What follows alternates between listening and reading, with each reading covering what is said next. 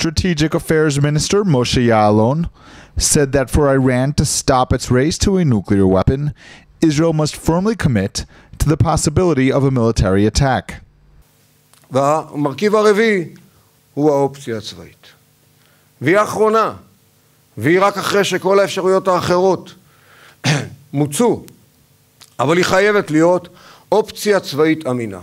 אופציה צבאית אמינה זה אומר שבטהרן משוכנעים שאם הם לא יענו לדרישות של מועצת הביטחון כבר מלפני קרוב לשנתיים, ושל סבא במה שעלה קודם ומה שעולה עכשיו בדוח החדש, ובתביעה של הקהילה הבינלאומית, ואולי עוד החלטת מועצת ביטחון בקרוב, אז הם יעמדו בפני הדילמה של פצצה או הישרדות. Speaking at a seminar at the Institute for National Security Studies, Ya'alon further said that the only way to end the conflict with the Palestinians is through educating children in the West Bank to accept Israel.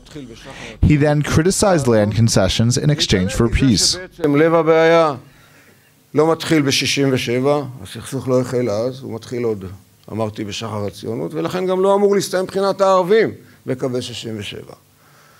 ובתמצית, לב הבעיה הוא הנכונות שלהם, של המתונים שבהם, להכיר בזכותה של מדינת ישראל להתקיים כמדינת הלאום של העם היהודי. The Palestinians recently said that an effort by the quartet to restart peace negotiations has failed. Benjamin Spear reporting for the Jerusalem Post.